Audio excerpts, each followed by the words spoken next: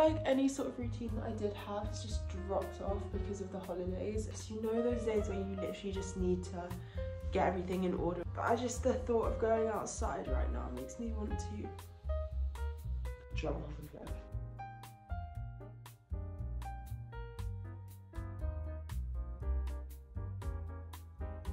With Brown, your best friend, just to start you off on the right note. Came to the midsection. And then slowly come back. Excuse my hair, I look like a wet dog. I just had a shower. I went out last night, so I've had about 5 hours of sleep, which actually isn't that bad. So I'm trying not to waste the day. I've got some orange for, it looks so sad. I've got some orange for vitamin and I've had 2 coffees, so I should be good. I don't have any plans for today, but I kind of want to get out of the house because there's this beautiful weather outside. I thought I'd take you with me on my day, even though at the moment my days are really not very structured because I start uni next week. I'm just enjoying my holidays and having absolutely no responsibilities before university work crushes me. Thought I'd take you through my morning routine that I'm trying to establish because I've completely lost it over the holidays. Also, this orange was really hard to peel, like don't judge my orange peeling capabilities. I'm trying to implement 10 to 20 minutes of yoga stretching in the mornings because I am as stiff as a rock. I am going to do some journaling. Journaling process isn't actually that long. I usually split it into 3 parts.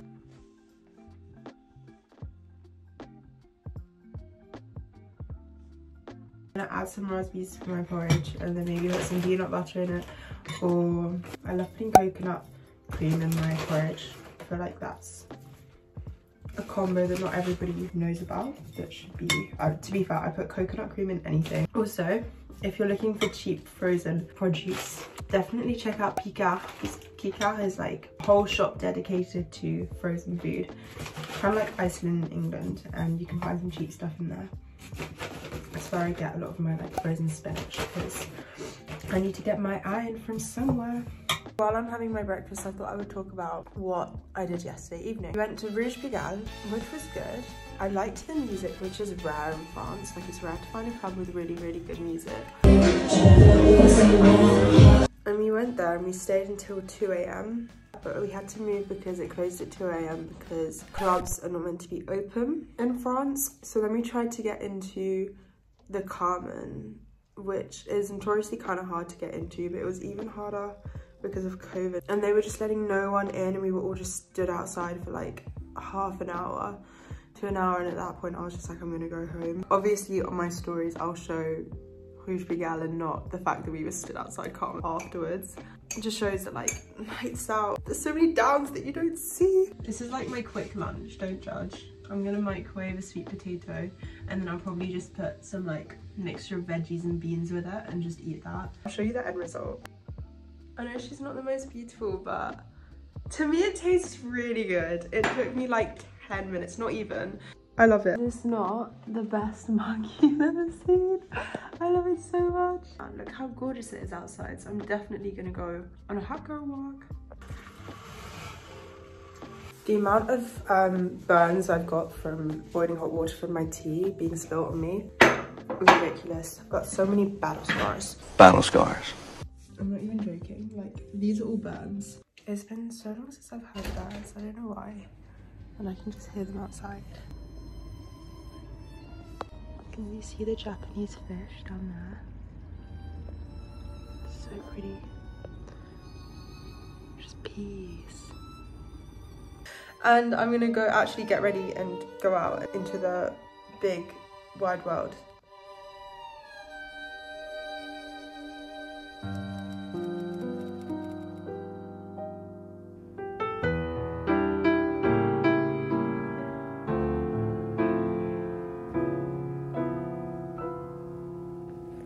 The leaves curl up and brown, the birds find warmer ground, and every willow finds its pillow. Waves relinquish sound, although the skies turn cold and breeze. Good morning, it's another beautiful morning. getting very good at these vlogs. I basically like start the morning off and I can vlog fine, and then it gets to a point where I'm like, I don't know, I just keep forgetting. So good morning, good morning. I'm just making my second coffee. This one's gonna be decaf because I do have a rule, like if I'm gonna have multiple coffees, then at least one of them has to be decaf, because otherwise I'm literally like a squirrel. This is like another mug I thought I'd show you. That was another Christmas present, because apparently I look like the woman on the front.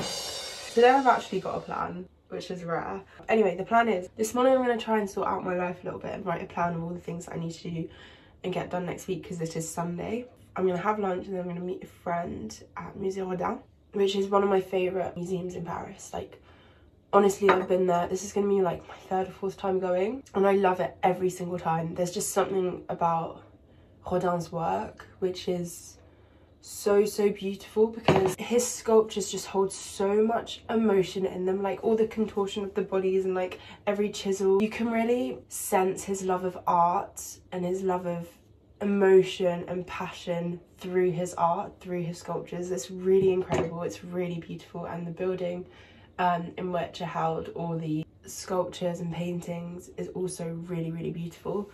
So I love going there, and it's in the 7th, so it's like not as well known as like the Louvre or Musée d'Orsay, but honestly worth checking out.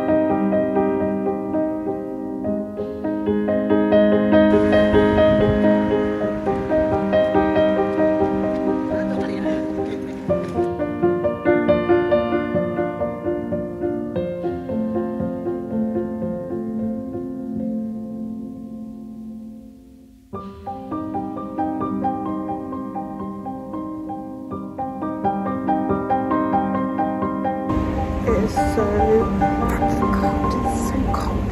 It's freezing. I'm literally so cozy. I've got my hot water bottle, my tea, but I need to go out. It's just so cold. Like, I don't want to go out, but I'm very excited because I'm going to meet my friend at the train station to help him with his bags. So I can go help him, but it's just so cold. Oh, my day is not over. I was literally just reading my book, How to Friends and Influence People. It is pretty interesting so far. What I'm not looking forward to is going to Gare du Nord, because I hate Gare du Nord. It's basically this big train station in like the north of Paris, obviously Gare du Nord, train station of the north. And like in Game of Thrones, I do not like the north, because it's just not a very nice train station. Like, it's so big, it's so busy. It's where loads of tourists arrive on holidays, so there's loads of pickpockets. It's just not good vibes. Like, it's kind of scary. At night, it's just kind of shady. Like, you just don't feel safe. So I just need to mentally prepare myself and pray I don't get, like, touch wood, because I'm like jinxing it, aren't I? I don't want to get robbed.